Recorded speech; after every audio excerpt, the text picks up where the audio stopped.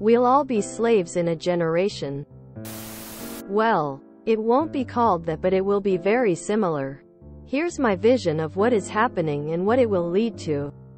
Working conditions are deteriorating. Bosses are asking employees to do more with less. Work unpaid overtime. Take on extra tasks that weren't in the job description, all under thinly veiled threats of losing their jobs for non-compliance. Salaries are not increasing at a rate that can compensate for inflation. People can't afford to buy the things they need and are increasingly relying on credit to get by. Some companies have begun to offer housing assistance. I personally saw a billboard that offered reduced rent for employees. This will become more commonplace. Brands will consolidate to offer less choice and save the companies money. Eventually you will be hired on or inherit a job and work for a company for your entire career. Or as long as they want you. You will live in their houses, buy in their stores, visit their doctors. If you decide to leave this job, you will lose all these benefits. Job switching will become non-existent.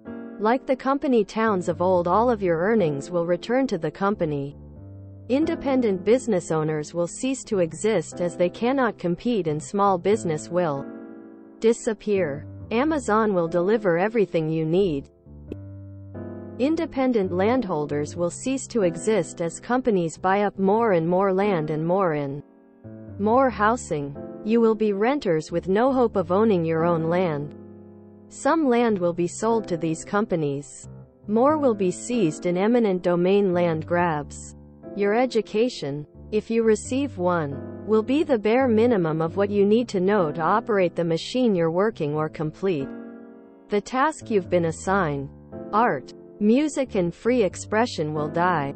Don't worry though. The future overlords have planned a great few years of television and movies and content to help lull you into forgetting that all of this stuff is happening to you. You'll laugh as the father figure in a company outfit that matches yours does some bit and gets a canned laugh on screen. Your dream of having a robot butler will never come to fruition. If a robot is built that can complete your job, you will simply be fired and replaced. I'm looking at you self-checkout aisles. There will be no minimum salary that you receive, and we as a society won't be suddenly free to advance as develop since we don't have to labor. You will be out of a job and homeless while the company save a few bucks and helps its bottom line. Politicians will be unable or plain unwilling to help you. If that system even stays in place.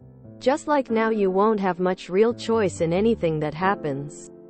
Police forces will see more funding and more militarization, if not a complete merge with the armed forces. They will not be there to help you as much as they will be working to keep production going. Where's the revolt? My only objection is less choice in goods.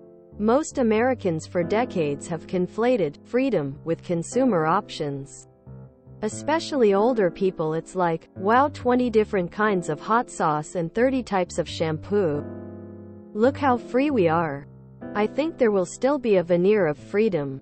Like the Duff Factory episode of The Simpsons, where all 3 different types of Duff beer coming out of the same pipe. Home ownership used to be the American dream. Now it's a nightmare of rent serfdom. In Canada, renting is like applying for a mortgage at the bank. And in many cases, the renter is paying for the landlord's mortgage or commercial loan on the rental property. We already are. The words for it are employee and tenant. Bold of you to assume we're not slaves now.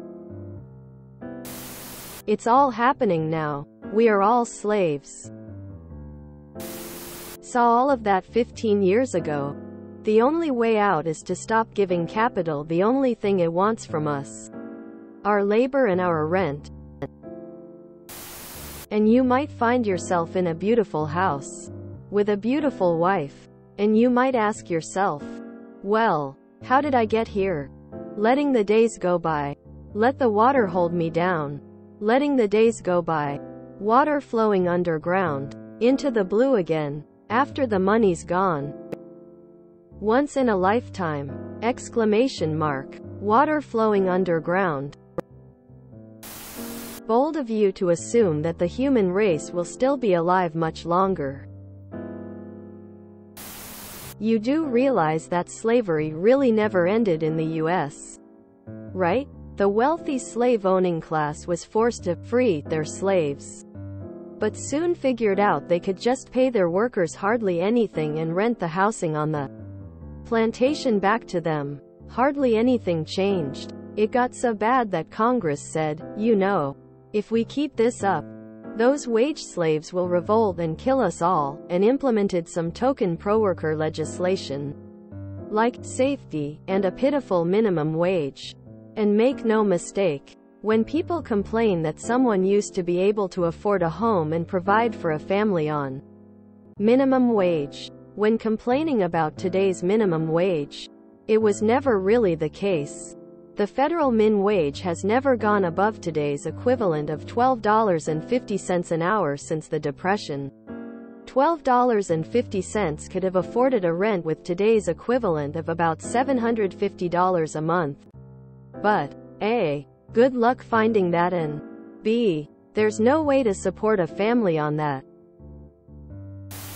Unionize. I rewatched The Hunger Games recently and I can truly say I've never related to a movie more. Kids dying in an arena? Same as mass shootings at schools. And nothing will change. People working long hours and still starving? Yep, that checks out. People in the capital living rich, lavish lifestyles and constantly take from the poor? Definitely checks out. Corrupt government that relies on fear, propaganda, and intimidation to stay in power? Absolutely.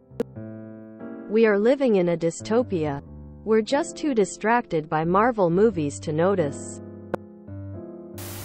We are wage slaves already. Next stop, actual slavery. Bro took his first political science class. I envision the future to be some evil combination of Black Mirror, Ready Player One, Altered Carbon, and Cyberpunk. Everyone is forced to get some basic implants when born. These implants monitor your health, hold important information, etc., and will be widely accepted because of safety and security. The implants will be used to subdue or kill criminals, protesters, dissenters, etc. The rich will be essentially immortal because they have either a discovered how to reverse the aging process, B, created artificial organs, and or C, have discovered a way to upload consciousness. Entertainment will be so real and so addicting that people will be willing to work whatever menial job they are forced to so that they can get back to it. Algorithms will determine what entertainment to feed you and when to change the channel based on your attention and brainwaves. AIs will constantly be creating new things for you to consume. Didn't this happen in the past and we learned nothing? We are now. Independent business owners will cease to exist. COVID took care of that. You will be renters with no hope of owning your own land. That's been going on forever. The current gambit is credit scores with secret algorithms where undesirables magically have a bad score despite paying all of their bills. Brands will consolidate to offer less choice and save the company's money. LMFAO. As if choice hasn't already been eliminated in the previous 20 years. 23 options is not choice. Your dream of having a robot butler will never come to fruition. I'll just point to a movie made over 3 decades ago, where a robot named Johnny 5 was sentient, and the college kids who programmed and remote-controlled that robot for the silver screen had minimal education and training compared to today's standards. Politicians will be unable or plain unwilling to help you. So, today, Police forces will see more funding and more militarization, if not a complete merge with the armed forces. They will not be there to help you as much as they will be working to keep production going. So, today, it's not a cop-out, and we need to actively fight this now. That said, these things seem to be cyclical. A few decades ago, workers' rights were the best they've ever been. So OFC there is pushback from corporations and people not fighting BC. They don't remember what really bad looks like. As conditions worsen, more people care. Labor becomes a big-ticket issue again. And we move forward. Again. This is not to suggest that things are okay. This is just to say that everything isn't bleak and hopeless. And in my mind I keep optimism with 2 steps forward, 1 step back. Well, this just sounds like more reason to start unions and vote locally in smaller elections. If you enjoyed this video, please check out our playlists full of similar content. Epicaricast is like doom scrolling for your ears. Please like, share, and subscribe.